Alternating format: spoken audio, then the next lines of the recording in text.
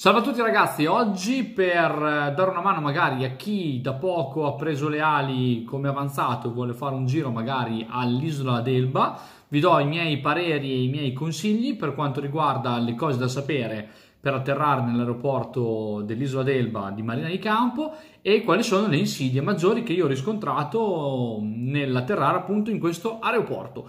Andiamo subito a vedere di là però. Arrivati al computer, siamo qua, dunque, intanto vediamo appunto che siamo sul sito di ENAV, prima di tutto, quindi www.enav.it, in alto a destra c'è il famoso tasto servizi online, è molto comodo, vi consiglio se qualcuno non l'ha fatto di registrarsi appunto sui servizi online perché da qua riusciremo ad accedere appunto all'IP che è sostanzialmente la Bibbia e dove noi riusciamo a ritrovare tutte le informazioni necessarie. Stop un attimo il video perché non vi faccio vedere le mie credenziali di accesso, ma eccoci qua. Una volta che abbiamo messo dentro appunto le nostre nome utente e password, accediamo alla pagina di servizi online dove abbiamo la possibilità appunto di andare a consultare la IP. Perché? Perché nella sezione IP abbiamo appunto la general, l'en route e l'aerodrome. In aerodrome possiamo andare a trovare tutte le informazioni, vedete AD02, tutte le informazioni degli aeroporti che ci interessano a noi. Vedete aeroporti certificati, altri aeroporti. Qua c'è sostanzialmente un po' di tutto quello che ci può interessare. Andiamo a cercare Marina di Campo, eccolo qua, Lima, India, Romeo, Juliet. Se clicchiamo si apre il PDF dove abbiamo sostanzialmente tutte le informazioni del nostro aeroporto. In questo PDF una delle cose importanti e interessanti, vediamo di farvelo vedere, sono ovviamente i numeri telefonici e gli indirizzi mail. Questi sono da prendere nota appunto quando vogliamo andare in un aeroporto, magari prima un colpo di telefono per sapere se tutto è in ordine, se possiamo atterrare, se non ci sono strane cose, insomma, ecco, può essere giusto farlo. Usciamo perché quello che a me interessava molto di più, vedete che sempre nella nostra schermata qua, se andiamo avanti abbiamo 2-1, 3-1, qui ci sono delle cartine molto interessanti che adesso una l'andremo a stampare. Vedete qua, vediamo per esempio adesso l'aeroporto di Marina di Campo è abbastanza semplice. Qui abbiamo per esempio appunto la cartina per l'approccio visuale, cioè in VFR, quindi noi abbiamo, vedete, i punti dove noi dobbiamo chiamare Marina di Campo.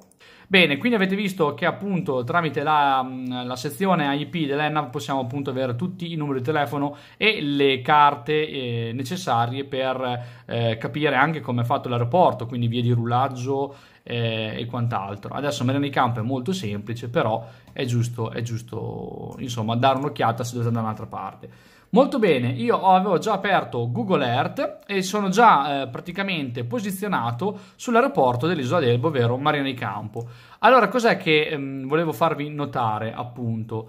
Volevo farvi notare che Marina di Campo, ovviamente, mamma mia come va, come si avvicina Google Earth, come è migliorato nel corso degli anni.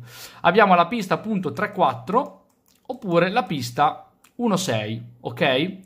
Allora, se in fase di avvicinamento vi dichiarano come pista in uso la 3-4, non avete grossi problemi, perché voi fate il vostro sottovento, andrete sul mare, la vostra base, il vostro finale e atterrate per la 3-4 con una bella pista lunga e per noi ultraleggeri o comunque aviazione generale non abbiamo nessunissimo tipo di problema ad atterrare su una pista di queste dimensioni. Il problema viene se invece vi danno come pista in uso la 1.6. Perché? Perché se noi stiamo attenti e ci mettiamo in asse pista, magari adesso vi faccio vedere, qui dove c'è la manina, vedete? Qui c'è la cresta di una montagna, ok? Questa montagna, se guardate qua, adesso non si nota perché è fuori dall'inquadratura, ma in basso a destra vi posso dire che mi segnala 230 metri circa di altezza, 210 metri più o meno. Allora, questa montagna vi faccio vedere a che distanza è dalla linea di contatto della pista. Diciamo che questa è la linea di contatto della pista, vado qua sopra, ok, sono allineato, molto bene. Abbiamo sostanzialmente un miglio, vedete? Se lo vedete qua, lunghezza mappa 1, sono miglia, 1 miglio e 200 metri. Allora, 200 metri, ci sarà sono 210 metri, un po' di approssimazione, moltiplichiamo per 3, sono circa 630 piedi. Quindi vuol dire che dovete perdere 630 piedi di quota in un miglio, ok? 630 piedi di quota in un miglio ha la velocità di, non so, facciamo un avvicinamento di 120 km/h. Quindi 120 diviso 1,8 siamo circa 66,6 miglia orarie, cioè nodi, 67 nodi, facciamo 67 nodi. Allora, abbiamo una velocità di 67 nodi e quindi 67 nodi al minuto sarebbero, un attimo solo che sto facendo un po' di conti così, a 60 al minuto, ok? Praticamente sono un miglio al minuto, ok? 1,11 nodi al minuto, nodi sono poi miglia orarie, in questo caso ho fatto diviso 60, quindi miglia al minuto, sono 1,11 miglia al minuto. Quindi, per tornare al nostro discorso di prima, vuol dire che io in un minuto faccio un miglio e in questo miglio devo perdere, abbiamo detto, 600 piedi. Quindi devo avere un ratio di discesa di 600 piedi al minuto. Contando che noi ovviamente quando arriviamo non peliamo la cresta della montagna, quindi non saremo a 200, 210, 230 metri, quelli che sono, ma saremo un pelo più alti, no? Per passare sopra la cresta della montagna. Quindi vorrebbe dire sostanzialmente avvicinarsi molto a 800 piedi al minuto di ratio di discesa. 800 piedi al minuto è veramente un ratio di discesa molto importante, soprattutto perché dobbiamo mantenere la nostra velocità dentro ai limiti, contando che siamo in full flap.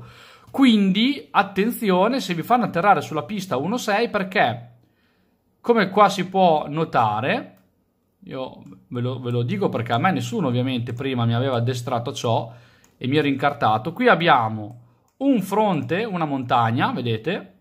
La manina, un fronte di montagna, un avvallamento qua e qua l'altro fronte di montagna. Quindi c'è una specie di U, di V, fatta da, vediamo se riesco a farvela evidenziare, abbiate pazienza, una specie di V che è appunto questa qua. Ecco, ora la vedete, ok? Quindi qui abbiamo una V e qui abbiamo il nostro aeroporto. Ok, la nostra pista è qua. Ok, bene. Allora, il mio consiglio ovviamente è quello di cercare di avvicinarvi all'aeroporto non in asse pista come si fa normalmente, ma entrare, diciamo, per questa apertura, potendo così stare più bassi, aggirare la montagna e allinearsi gradativamente sulla pista, ok? Attenzione ovviamente a non chiudere troppo, a non stringere molto, perché ricordiamo che siamo con i flap estesi e velocità abbastanza basse. Però attenzione, perché altrimenti che succede? Succede quello che è successo a me in epoche passate. Adesso vi faccio vedere un pochino, per esempio in questa situazione, vedete io sono perfettamente allineato in asse pista, ok? Sono allineato in asse pista, io tolgo tutto motore, ma la pista non la prendo più, assolutamente. Vedete qua andiamo ancora un po' avanti, sono ancora altissimo, ormai sono già nel punto di contatto dove avrei dovuto toccare con le cose, sono altissimo. In questo caso ovviamente non si forza assolutamente l'atterraggio. A questo punto vedete che sono molto alto, decido di ridare motore e sostanzialmente di abortire l'atterraggio, ok? Quindi faccio una riattaccata. Qui quando siamo già atterrati, eccolo qua, qui molto meglio. Ecco, vedete, all'inizio del video si vede già che non sono allineato in asse pista, vedete come sono molto più basso rispetto a prima, perché ho aggirato il problema della montagna. Vedete che sono leggermente rollato a sinistra, diciamo. Sono anche un pochino veloce, in questo caso che si vede che stavo perdendo quota, perché sto andando su 100, sono ancora ovviamente in arco bianco, ma sono un po' al limite.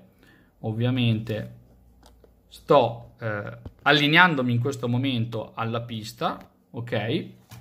Il video ovviamente l'ha fatto la mia ragazza, io ero impegnato sui comandi. Vedete che in questo caso pian pianino si aspetta. Adesso addirittura qua per recuperare sto facendo una scivolata d'ala, perché effettivamente mi ero un po' addormentato, nel senso che potevo perdere più quota all'inizio. Qui sto facendo la mia bella scivolata d'ala per poi arrivare ad atterrare normalmente in pista.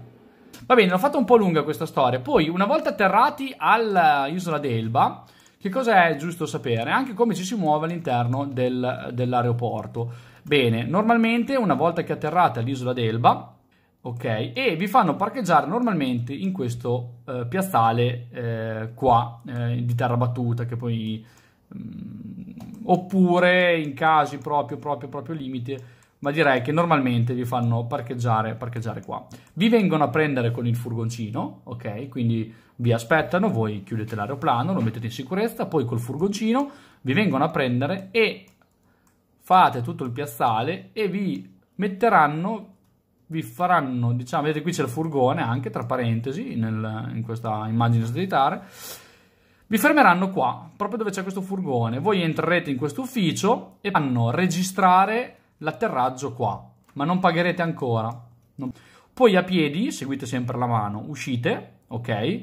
Seguite questa linea tratteggiata bianca, ok? Quindi vi rifate un po' di piazzale e più o meno a questa altezza uscirete dagli arrivi, ok? Quindi qua si esce e dopo voi vi ritroverete qua sul piazzale, pagherete.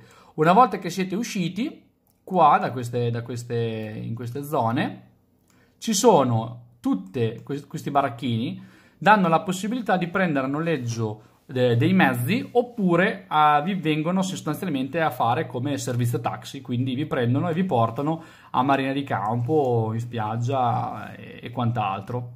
Possiamo vederlo anche meglio perché il buon Google Maps ci dà questa possibilità. Eccoci qua, siamo praticamente a Marina di Campo, eccoci qui. Voi uscirete sostanzialmente dagli arrivi, ok? Qua si vede qualcosina, qua ci sono gli arrivi appunto, quindi voi uscirete da questa saracinesca e poco più avanti ci sono i vari noleggio macchine, come vedete, e i vari punti dove vi vengono a fare il servizio taxi. Quando invece dovete tornare via, entrate qua dove c'è Ali Toscana, ecco, mannaggia, scusate, sono spostato, ok? Qui dove c'è Ali Toscana, entrate qua voi pagherete, vi daranno la carta, diciamo, di imbarco e a quel punto a piedi entrerete in aeroporto e farete l'ingresso, ovviamente qua non più agli arrivi ma alle partenze, vi faranno entrare qua. Qui c'è il classico controllo del bagaglio, quindi passerete il metal detector e lo scan per il bagaglio, e poi il solito furgoncino che vi trasporta e vi porta al vostro aeroplano pronti per ripartire.